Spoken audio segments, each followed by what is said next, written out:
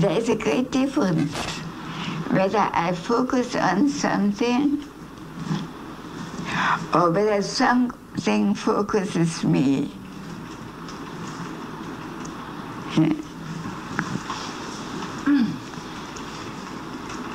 Let me say,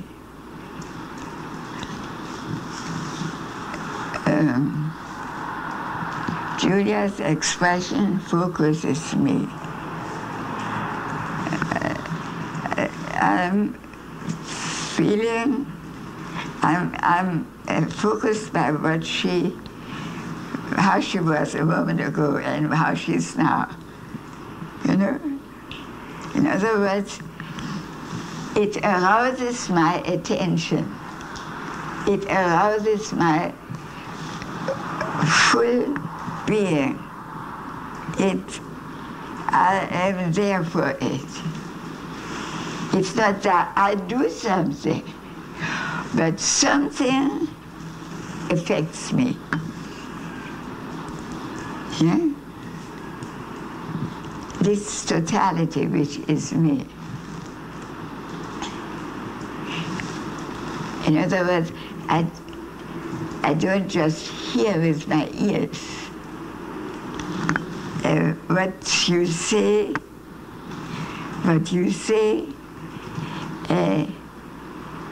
arouses my vital capacities, if you want to. I'm there for it. This is always a total. And this is what I like to tell you.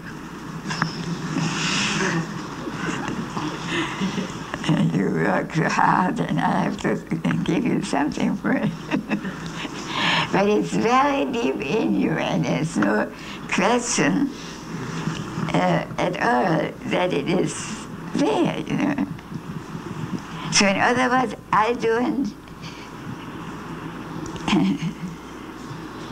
Most people focus on things, and from that comes the efforts. I do something. But in the moment in which I am being, you say, suddenly, oh, the sunset, oh, the dirty water, oh, you know, in my bathroom, it's always dripping, all the time, boom, boom, boom. So very often it's the water, and I can't get it quiet. It's all the time having its effect on me. You know? And that does not necessarily fill out my life. But anyhow, in the moment in which somebody discovers something, it happens because something arouses the attention, the full inner reactivity. This is what you can see with most babies, you know. And you can see on Michael too. You know, he has not lost it yet, fortunately. And we can win it again. So you can become, according to Jesus, like children again. Children again. So here it is. Finger on something very true.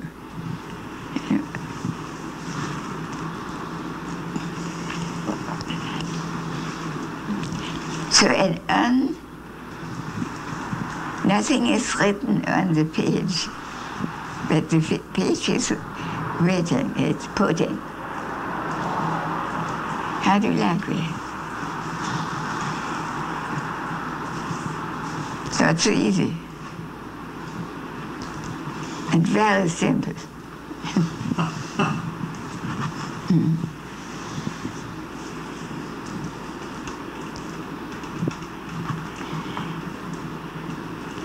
So when all the unnecessary efforts of the mind stop, which happened, for instance, has been happening, that's why so many people took to drugs, which quieten the mind. And then the possibility to perceive is enormous. And not through effort at all. It just falls with its impact on one. And I remember that one of my students who later on now didn't quite use our work in the right way. When he came for the first time to a workshop which I gave in Los Angeles, he was introduced to me by a psychologist, and the psychologist said to me, this man has been paid to be a guinea pig for experiments with drugs. And he came and he said that he had more than 100 experiments with drugs. Oh. And he had become very nervous through it.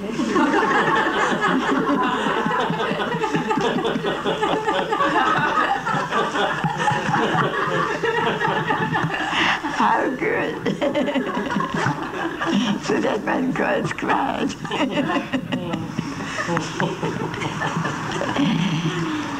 So when he came to the work, he began to weep, and he said, it's just as when I took this and this, only so much warmer and more homely, as he called it. And he fell in love with the work and misused it. Anyhow,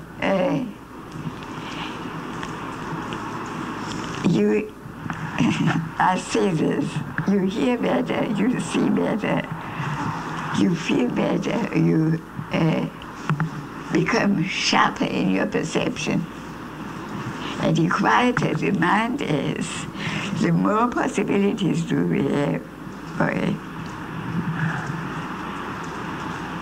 So that's the background, the basis, the potential, which we gradually uncover, hopefully. And in this process of gradual waking up more, we make these attempts, we use these attempts in order to sharpen our possibilities. In some way, it's really like a scientific experimentation. And you can't go places emotionally when you are finding out something new, It's a very sharp, very clear, focused work. But what you see or what you try out arouses your interest so much that you don't have to focus on it, but you are being focused by it. Does that make sense? When you have a patient and this patient, when you really feel what the situation of your patient is, then what he tells you and how he looks and how he reacts arouses your interest so much that you can catch up with them, isn't it? True. So you don't have to do this, you don't have to stare at him, you don't have to contract your lungs in order to have a lot of possibility to cope with it. He can all open for it. And the more open you are in this being with what at this moment is happening, the more you will find.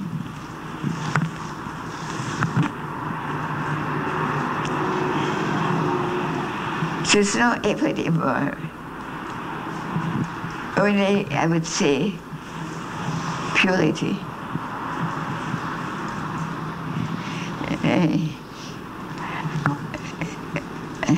You are unused material. You are new for whatever it is which can abide and attract your attention.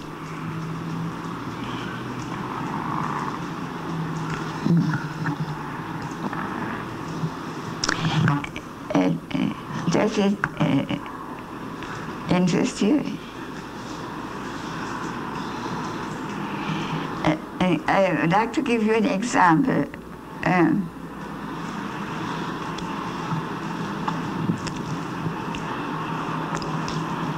Toscanini. I was in many rehearsals with Toscanini. And he often played with the orchestra things which he has been performing hundreds of times. You know? So I happened to have friends who were close to Toscanini. What they said was that he gets up in the morning at 5 o'clock.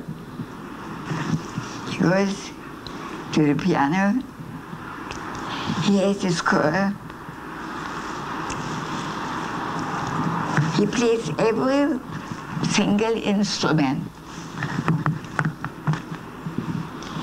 He sings to it. He feels out what the score entirely new. Then he goes to the rehearsal, and he hears every instrument, how they fit into the whole, you know. And often lies on his knees begging this and this person to listen what he is speaking. So my aunt, my cousin was involved in this performances of Toscanini, and my aunt came to these rehearsals in Austria, I think. Where was it? Where die Festspiele. Salzburg, yeah. To Salzburg. So he would change his shirt 4 times during the rehearsal. And my aunt said to him, but Maestro, you know Così fan tutto or something, whatever he was playing. You know this score, you know, you have played it so often, son. Why do you make such, why do you work so hard? So he looked at her very coldly, and he said, Madam, I'm asking for my musicians the best. I must do my best.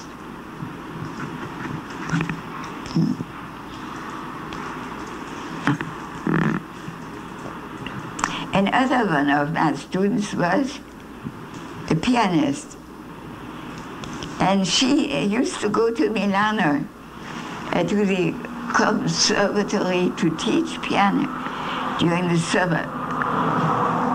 And in the neighborhood of Milano was the resting place of the most famous circus in Europe. And she was very fascinated with our ball playing. But are you sleeping? No. So there was in this circus was one man who was famous all over Europe and America, Rastelli, a juggler. He juggled with balls and everything. He was a sensation. So she heard of Rastelli there, and she went to see him. And they said, he is practicing. So she came, and he was playing with balls, doing all kind of experiments with the balls. And she said, could I be your student? So he accepted her. And she said, you know, Charlotte, what he did? He did exactly that with me, what you do. So, in other words, holding the ball, throwing the ball, you know, so all this as a question of a growing reactivity, you know. A ball, flying ball, or rolling ball is such a fantastic experience which can focus all our possibilities. So she also asked Rastelli, why do you practice every day of your resting time for 2 or 3 hours? And he said, if I wouldn't do that, I couldn't be Rastelli. You know. So I say this also with a little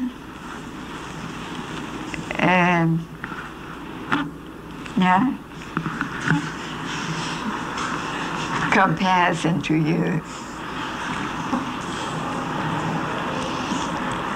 It's very nice that we work, 7 or 8 times a week.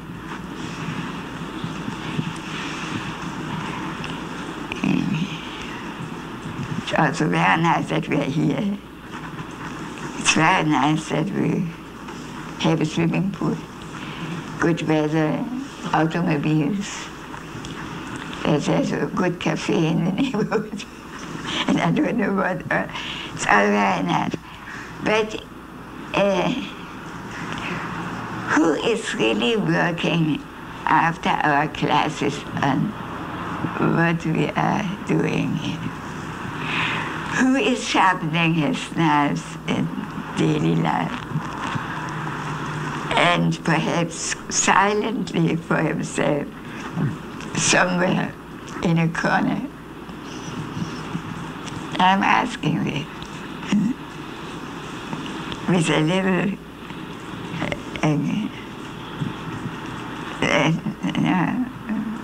question.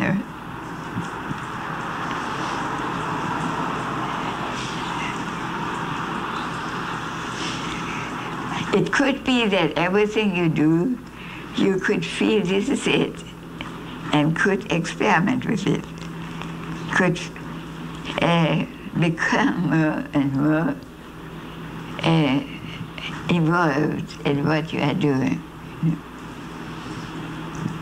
So it would be, this would be one way of doing it. The other is really to continue what we are doing here. Both I can only recommend highly.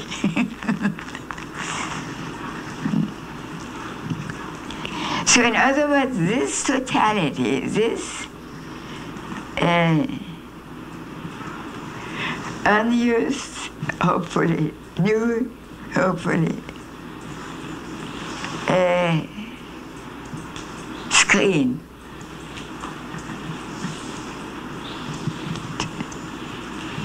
house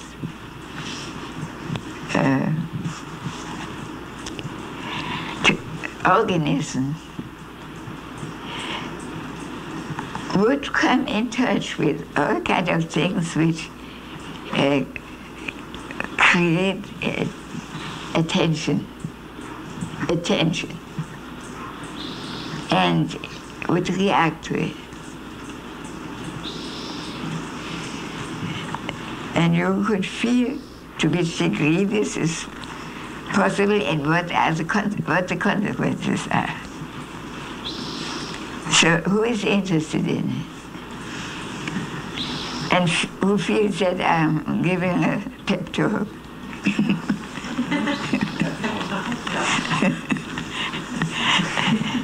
Yeah.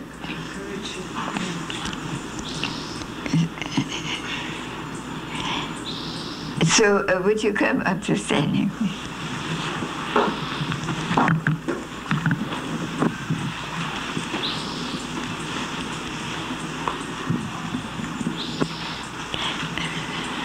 So alone the fact that you are now with your feet touching the carpet could renew you also. No.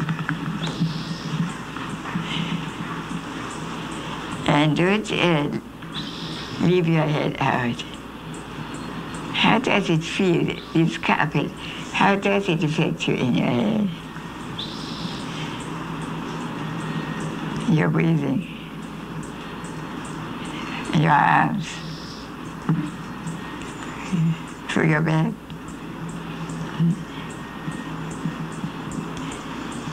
In the way you see things.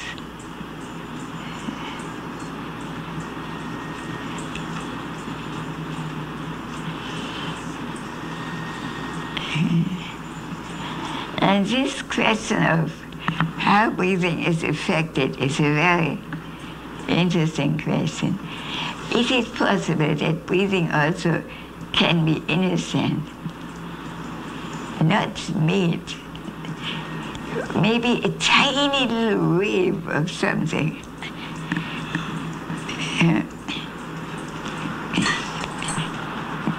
Maybe some irregularity. Maybe whatever. Not let me breathe.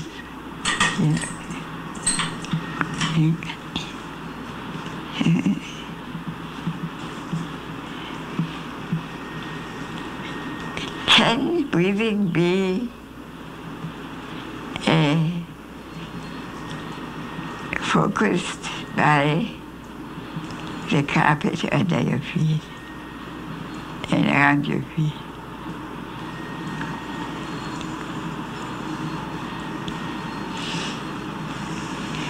Is there such a thing like an entirely new connection, no matter whether the air goes out or comes in?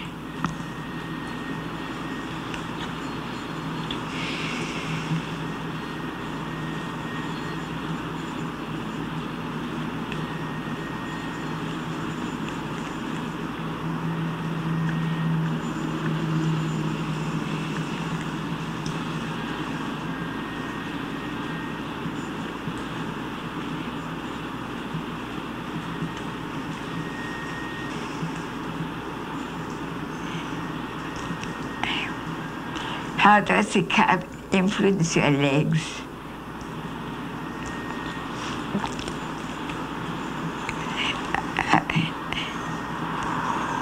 Are they free for it? A big for it?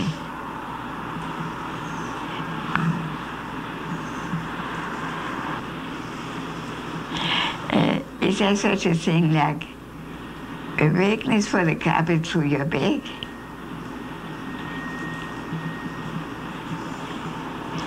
And maybe changes towards it.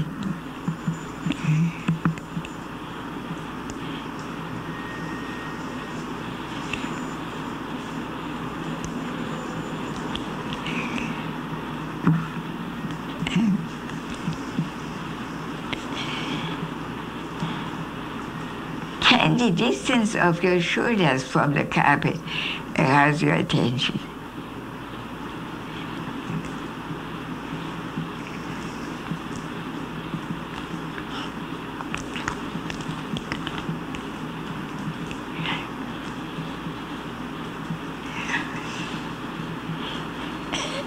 And would you start to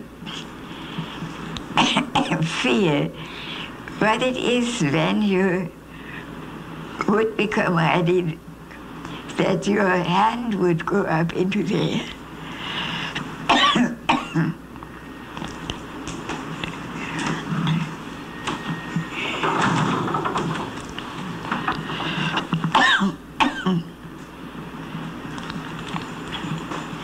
What happens in breathing? What happens in your arm? What happens in your head when you, let me see, your right hand wants to go up into the air.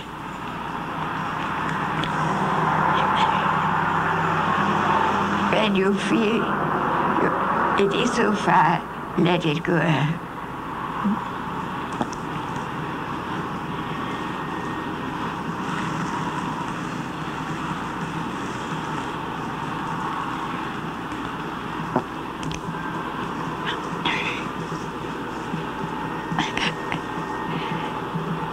How does it feel in you when you would be ready to let your hand be there for quite a while?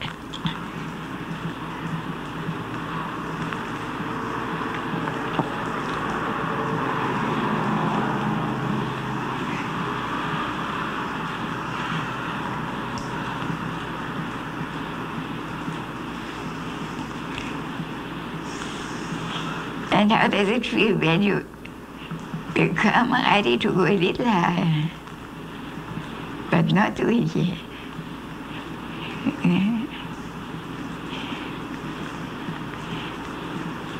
And allow it.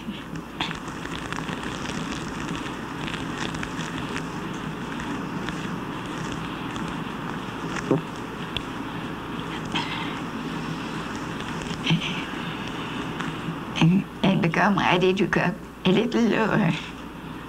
Not yet. How it feels. And allow it.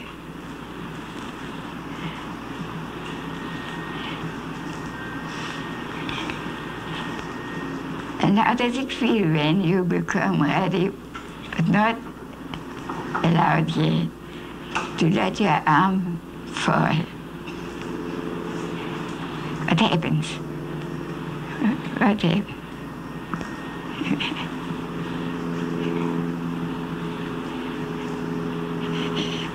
When you can't stand it any longer, let it fall.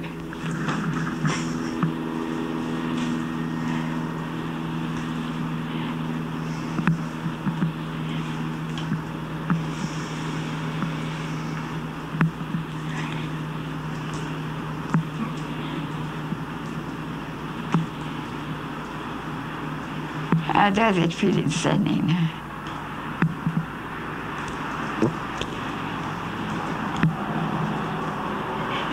You can feel the effect of the falling there.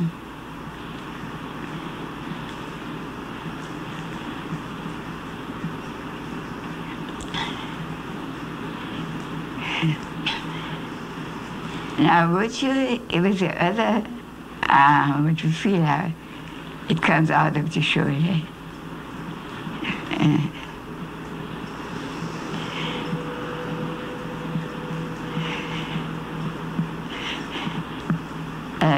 Can this arm also feel the presence of the carpet under your feet? Is there any connection from the carpet to your arm, to your throat?